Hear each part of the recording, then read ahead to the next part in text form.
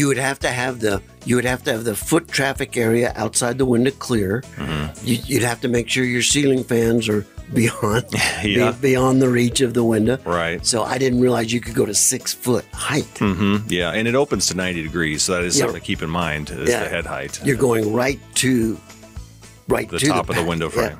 Yeah. And it's.